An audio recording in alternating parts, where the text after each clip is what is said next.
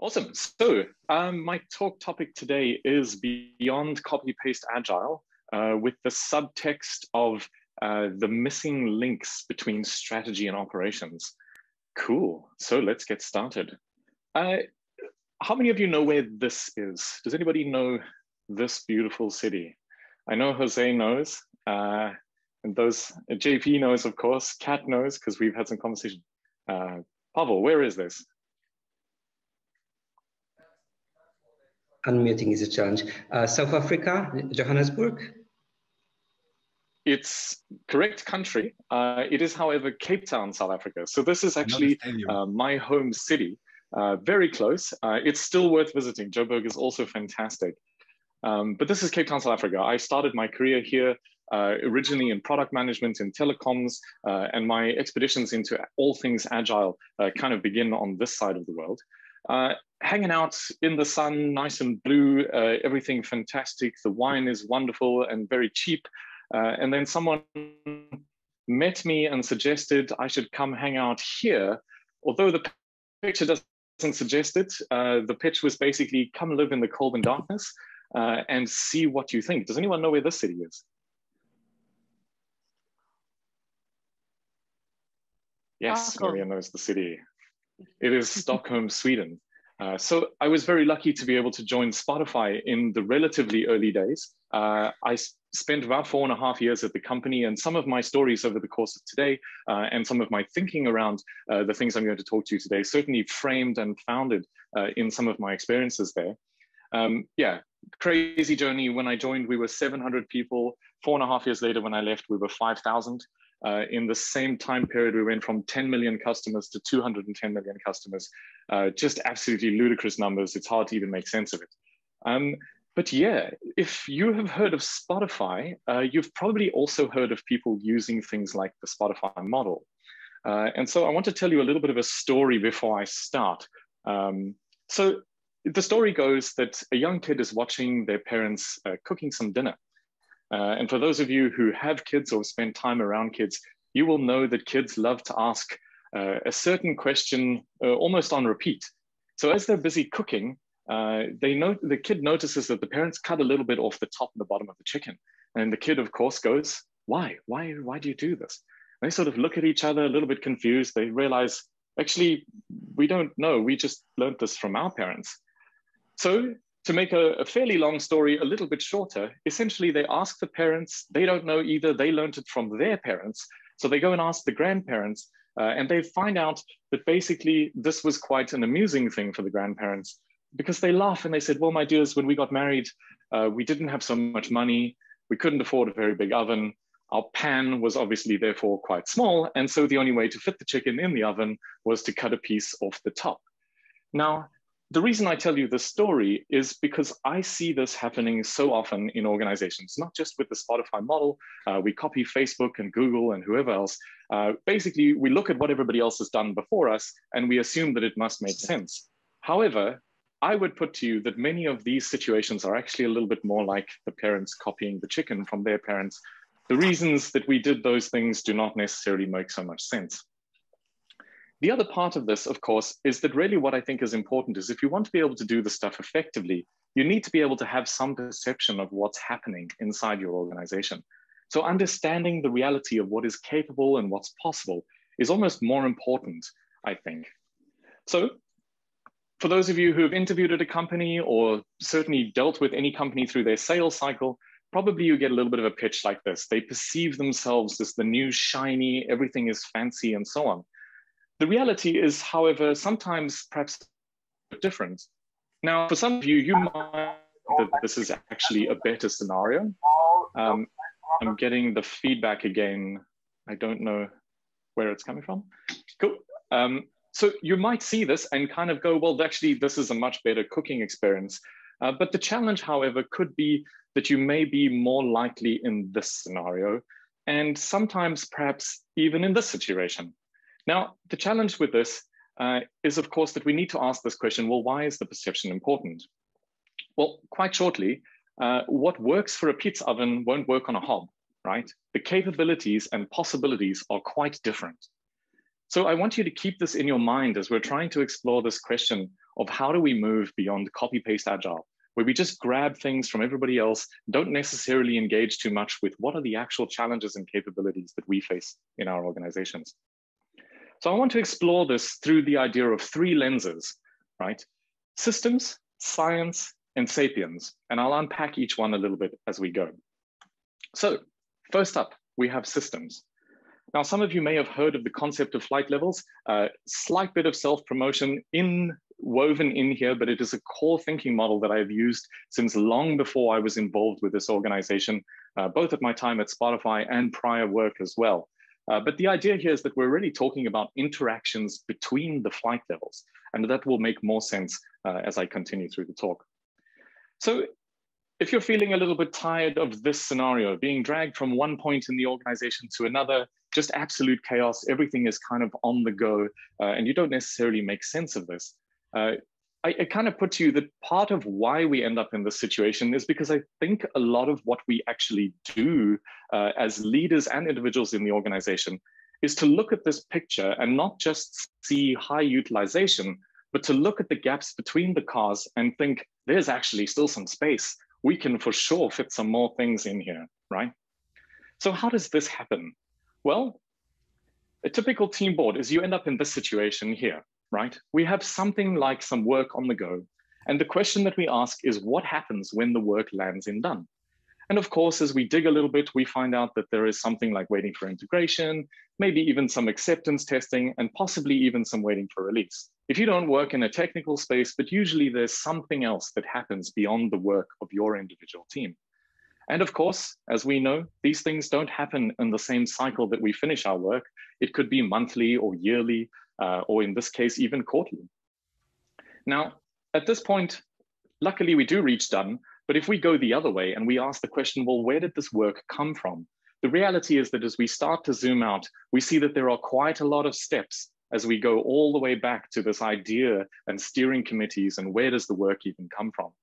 And once we look and we zoom out and we see this full picture, we start to kind of wonder a little bit about why are we focusing on making this part super agile when the entire flow is extremely, extremely long, right? So to put it another way, the black dots, those little marks there, those are the ones where we do the work. The other ones, that's just waiting for somebody else to do a thing. So if we want to tackle this, how would we tackle this situation? Well, if you look at something like this, basically what you're seeing is a visualization of the end-to-end flow. You can see where the idea starts. You can see where it starts to yield some value. And if we're trying to manage for flow across this level, we see something entirely different than trying to tackle this within an individual team. No point being super fast in the development stage if this is only a few days or weeks of our entire end-to-end flow. So the first point that I would like to highlight for you is to visualize your end-to-end flows, all the way from vision to value or from concept to cash. This is really, really important. Next up, I want to tell you a little bit of a story. So the other part of the challenge that I think so often in the organization is that when we're doing some work, typically what we've done is organized ourselves in smaller chunk teams, different things. So this story is borrowed straight from Klaus Leopold, who is one of the other co-founders of the Flight Levels Academy. So if you've seen this story before, forgive me a little bit of repetition, because I think this illustrates the point so wonderfully, and I haven't been able to come up with a better way myself. So the scenario is basically a customer wants a love letter. They come to us and they say, please, will you create this for us? Now, the challenge that we have is that our teams are organized basically on the rows of the keyboard, right? So each team is responsible for one part of the letter. The challenge, however, is that as the organization grows, we tend to divide ourselves into even smaller, more specialized teams, each with their own specialized function. So now at this point, the challenge becomes not so much pushing a key as fast as humanly possible, because a letter full of A keys is not really a very useful love letter unless you happen to be from some foreign planet or speak some other language. But I've yet to find some letter that doesn't make sense if you're not using a combination of letters. The reality is that what we need here is the right team doing the right thing at the right time, right?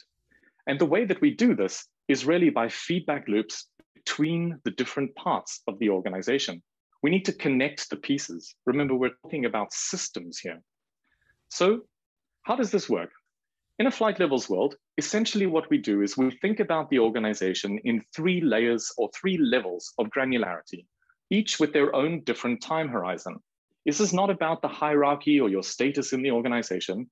We're just looking at the organization through 3 different lenses. So quite granular and small at the operational level. This is where the work is usually done, something actually happens on the ground. Level 2 is about coordination across all of these teams, right? So slightly longer range, maybe bigger chunks of work. And at the top, we have strategy, the direction, where are we going? And basically what we're trying to do is connect strategy to operations so that what we do makes sense strategically, but also the strategy is coherent with the reality of our operations. So the reality is that almost always in an organization, or even if we just picked 3 people, and we will explore this concept quite a bit, what we have is we have 3 different viewpoints on essentially the same scenario, right? So we see slightly different things depending on where we sit or where we spend most of our time, our cultural upbringing, our background, our just general preferences, the mental models we have. So many different factors influence this. And so what we're trying to do in this sense is essentially combine the different perspectives to create a more coherent whole of the entire organization. So what I want to put to you here is that the challenge to you is to go beyond the team level.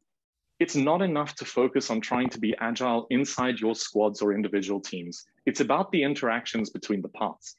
We need to connect the strategy to the operations and vice versa. So to recap on the systems side, 2 points that we talked about here: visualizing the end-to-ends all the way from the beginning to the end, connecting your strategy. Of course, if you like to read, as I suspect quite a few of you do, probably your backlog is longer than the list of, or the time that you have available. But 2 books specifically that I can recommend in this space. The first one being Thinking in Systems by Donella Meadows, a fantastic primer on systems understanding. It is, and I recommend should be used as a university textbook and probably in many schools all around the world. Fantastic, fantastic book, examples, all kinds of different situations, not just in software and organizations. And of course, Rethinking Agile by Klaus Leopold. This tells the story of kind of the concepts behind flight levels and tries to look at a different way of being able to do this more effectively in the organization. Cool. So that is systems. Let's take a look at science, our second lens. So science for me is really this key of observation and experimentation. And I talked about perceptions at the beginning, right? How do you understand your organization's capabilities right now? What do you see that's actually happening? And trying to make experiments to see what actually works, right? Basically, what we're trying to answer is what happens here? Something lands in done. And the question that I usually find is that the framing is essentially around this. Are we focusing on outputs or are we focusing on outcomes, right? The reality is that in many organizations, and I think Cheryl was actually talking about this, was it yesterday or was it this morning? It was yesterday, I think, yeah, because I saw the part of the talk, collecting all about the underpants gnomes. Hopefully some people get the South Park reference, but essentially what we do in our organizations is that we kind of assume that collecting as many underpants as possible is the best thing to do. But we very rarely look at step 2, which is the way that we get to profit. We just assume that we are going to achieve this outcome. And we don't really pay too much attention, or enough attention, in my opinion, to how that happens. I want to say a quick shout out to Patrick Stayert, who recommended this book to me. It's one of my favorite reads of the last few years, The Righteous Mind by Jonathan Haidt. And in here, he talks about this concept of how the human mind is a story processor more than a logic processor. And what that means basically is that we tend to make a decision and then use our rational thinking ability to construct a reason why we made the choice. We don't so much think rationally first and then arrive at a conclusion. We use our rational ability to explain the conclusions we have already made, right? This is a challenge. We need to somehow overcome this. Another example is from Annie Duke. She talks in her wonderful book, Thinking in Bets, about this concept called resulting, where what we tend to do is evaluate the quality of a decision based on whether or not it yielded a good outcome, right? Now, her background is in poker, and the reality is that in many cases, you could have played a completely stupid hand, just got extremely lucky, and then won. And so you start to build up this narrative that I'm amazing, I'm successful, I'm making good choices. In reality, not so much the case, yeah? So,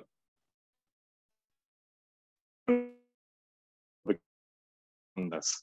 The simplest thing that I think we need to get in the habit of doing is starting to write down our hypotheses before we start. If this thing happens, or if we do this thing, I expect some kind of an outcome. And the goal here is not to try to be right. The goal is to try to learn. So the question is, what happens? And then let's reflect. Because the delta or the difference between what we expected and what actually happened, this is our opportunity to learn. So if you're wondering how to do this, some simple ways is to write down simply the answers to this and a second question I will share in a second. If we had this today, what would the benefit be? How many customers would sign up? How many people would call the customer care center? How much easier would the experience be? Quantify it. Try to put it in tangible, real terms. Yeah? What would the benefit be? Another opportunity is to look at it from this way. What assumptions would need to be true in order for this to work? Yeah? What would happen? We would need to have this, that would need to be true, and so on. So quantify your hypothesis before you start and reflect as you go. I showed you this picture earlier. If you're the kind of person who is struggling in an organization, who is typically exhibiting this behavior of saying, but there's still space, we could squeeze in one extra little thing. And I grant you, I fully acknowledge that this is an extremely hard thing to solve at an individual level. I have more books in progress than I should, and I know this theory probably better than I should admit, given how many I have in flight. We all face this challenge, right? But the simple heuristic and hack that I have found that is helpful for this is to use a concept that I got straight from Spotify. This is a tribe that I worked with. There were about 85 people working across this board at the time that this photo was taken. It's a single, in flight levels terminology, level 2 system that basically visualizes all the things that are on the go. On the right-hand side, just to draw your attention, the green notes are labeled current bets. And basically what this is a ranked list of things from the organization that says these are the most important initiatives for us. Now, a lot of organizations have something that is kind of like a ranked list. In many cases, they have more than one ranked list. The challenge with this is that we're essentially trying to resolve the question of, given two options, which one should we do? The heuristic that I like for this is don't let number 3 block number 1, right? So if I'm busy on number 1 and you're asking for my help, I can say, sorry, dude, I'm busy with number 1. Or if I'm working on number 3 and I need your help, you're working on number 1, I know not to interrupt you because it's quite likely that your work is more important than mine. I will say, in my experience, I think it's more important that you have a number 1 than you worry so much about which one is number 1. It will almost always be either extremely obvious which it is, or quite frankly, it doesn't matter. Just finishing something by using this heuristic will be better than trying to do it all in one go. So if we do this, we can start to avoid making worse traffic jams. These things are not super helpful inside our organizations, and I think this is a good place to start. If you want to explore this topic a bit further, 2 books that I can strongly recommend. The first one is Escaping the Build Trap by the wonderful Melissa. Talks about management framework for strategy within your organization. If you're finding this topic really interesting, highly recommend it. And of course, the other one, Thinking in Bets by Annie Duke. I did mention this a little bit in detail earlier. Grab a shot of this. Cool. So to summarize, we said, quantify our hypothesis, write, reflect, and learn as we go. Yeah. And don't let number 3 block number 1. So that brings us to our third lens that can help us to move beyond this copy-paste world. This one is one that is especially close to my heart, and I find it quite fascinating. This idea of humans and our wonderful diversity, the variety of different ideas and perspectives that we have that create the possibility for us to come together and learn fascinating things. The challenge is, however, that I often hear this statement, maybe some of you have heard this, but people resist change. And just a show of hands, have you heard this, or maybe you've even said it at some point in your life? Yeah. Or maybe the slightly more dangerous version of this, which is basically they won't work unless we tell them what to do. The challenge with this for me is that it kind of makes the assumption that people are either lazy or not very good at what they do, right? They're essentially kind of dead wood in the organization. And I put it to you that if you have dead wood in your organization, there's really only 2 ways that it got there. You either hired dead wood or you hired live wood and you killed it, right? Both of these 2 things are your responsibility to fix. Part of the challenge, I think, stems from really the core foundations of how we tend to think about our organizations and systems, is that we tend to think about it like this. We use machine models, right? We think of one part as interchangeable with another. We can pull out a gearbox from one car and put another similar one in, and it will just work, right? You can change your tires, you can refuel, you can get a service, this kind of a thing. Human beings and organizational systems and social systems do not work like this. If you want a better metaphor for this, I like this one, forestry, right? Gardening and plants. If you want to produce a forest like this, firstly, you need a little bit of patience. But what you can do is you can start to influence the environment. You can water at the right time, plant at the right time. Don't give too much sun, don't give too little sun. It's all about balances and feedback loops. For sure, we know that you cannot set a quarterly KPI and a target for a tree and say, you will grow this much by the end of the quarter. And if it doesn't, you shout and scream at it and hope that that's going to work, right? We know that this doesn't work with trees. Hopefully, by now, we all know that this also doesn't work with humans. Another piece of the challenge here, though, and I'm wondering maybe some of you have an idea. What is going on in this picture? Does anybody know what's happening here?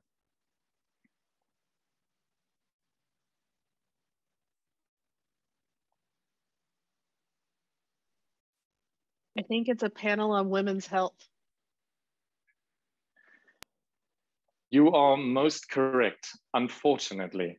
This is Mike Pence, and they are basically, I forget, they have some complicated name for it, but they're basically deciding on women's rights and women's health, right? Now, I don't know about the rest of you, but I don't think that there's any possibility, aside from, put aside your political opinions about the specific people in the room, but a group of white men not likely to make a very good decision about women's health. It's not that they are completely oblivious, but they probably have no direct experience with the situation, right? If your meetings tend to look like this, you have some challenges and some problems that you need to start addressing. Who can tell me what's going on here? Does anyone know this?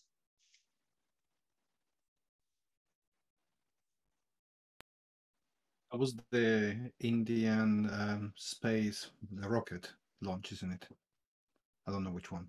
So when I first saw this, I very much thought that this was something like a family reunion or maybe a wedding, something like this, because my biases and my assessment of what people who look and dress like this would be doing was not launching a Mars orbiter.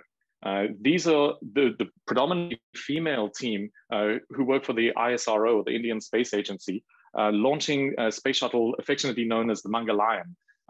It is an amazing feat of engineering. They did it for 1/10 of the cost, and they did it on their first launch attempt ever. They've done it for less money and in less time than anybody did it before or since. It is insanely impressive achievement. This is not typically what we think of when we see a group of Indian women in this kind of a setting. And I think it's a fantastic story. because what it illustrates is a little bit of what our biases are capable of. I want to tell you a little bit of a background of, well, where does this come from? Well, the short version is that many years ago, our ancestors were roving around on the continent that I'm originally from, and something like this would come charging out of the bush, and we had to make quite a quick decision. If we were sitting there looking at it going, well, it looks yellow, kind of fluffy, it's moving quite fast, coming in my general direction, definitely looks fairly hungry.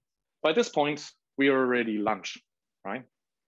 We had to do what we call a fast fit pattern match rather than a best fit pattern match, as Daniel Kahneman talks about. We need to see something and react. So we have this somewhat built into our biology. We see certain people, we see certain plants, we hear loud noises, we jump out of fright. All of these things come from essentially the same kind of a place, right? So if we need to acknowledge that this is a thing, what I think that we can do is we can try to intentionally design around some of the biases that we have. And I'll give you a couple of examples in a minute. But if you remember from this slide, what we're trying to do is we're trying to see the value and the benefits of the variety of different perspectives that could be brought into the room to understand the situation more coherently. So if you're all like this, as in white, male, maybe, I heard it once as pale, male, and stale, actually, which I thought was a fantastic framing for this collection of humans. But if you're all men, if you're all from South Africa, if you're all engineers, if you're all product managers, if you're all senior leadership, invite some people from a different background into that mix. Get some different roles, get some people who come from somewhere different, speak a different language. You will be amazed by the perspective that happens as a result. If you have a scenario where meeting a leader feels like you're the kid on the right instead of the person on the left, or if you notice that you are the person on the left and you're making other people feel like the kid on the right, this is an opportunity to address. Maybe making suggestions could feel like this, or if your retrospectives feel like this. Maybe restructures, I think very often do feel like this, and very commonly performance reviews can feel like this. As I said, we're not going to get the benefit of the diverse perspectives. A nice framing to be able to think about this is if diversity is being invited to the party, what we're talking about here is inclusion. So inclusion is choosing the music. It's taking it a step further. It's not just enough to say, you can come in. We have to make people feel that they belong and that they are welcome in this space. A couple of practical examples of how you can do this from my own experiences. Very often, organizations tend to have a strong bias towards written or towards verbal, right? Mostly, in my experience, it's verbal. The challenge with this is that you don't get an opportunity to pre-read. People don't usually get very much time to think about something afterwards. And very rarely do we follow up. We tend to ask questions in a very matter-of-fact way. What thoughts do you have? Okay, that's the end, thank you, done. Yeah? If you have this, try mix it up. Use the other side of the equation. Second example. This is a story from a group of folks, again, from Spotify that I worked with. I want to draw your attention specifically to points 3, 4, and 5. This is essentially an agenda from a monthly check-in that we would do with the leadership of each tribe and squad and cascading kind of in sort of a coaching style. The point here was that people were asked to basically say what was on their mind, what were they stressed by, and as a secondary and very distinctly important separate point, what did they need help with? Because what we'd noticed was that many of the folks who were in leadership or coaching roles assumed that something that was stressing someone out was automatically something that they needed help with. This is not always the case.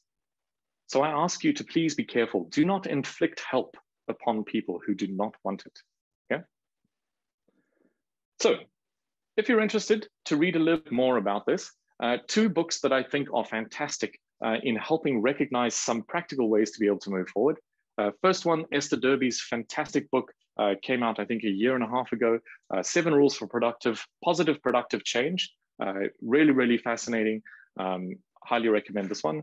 And Liz Wiseman's Multipliers.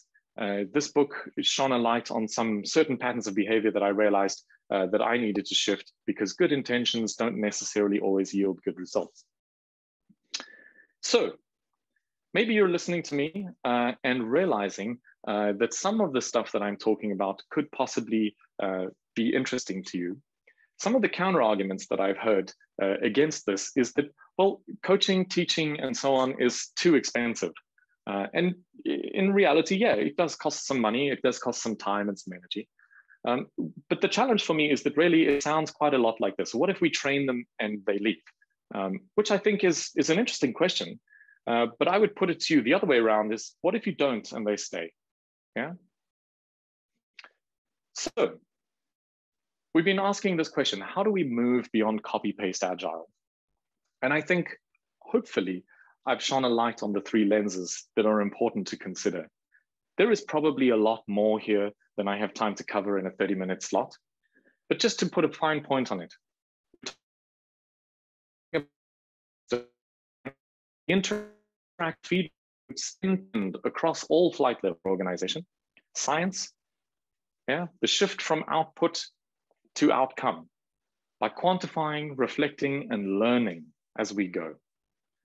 And lastly, but by no means least, sapiens.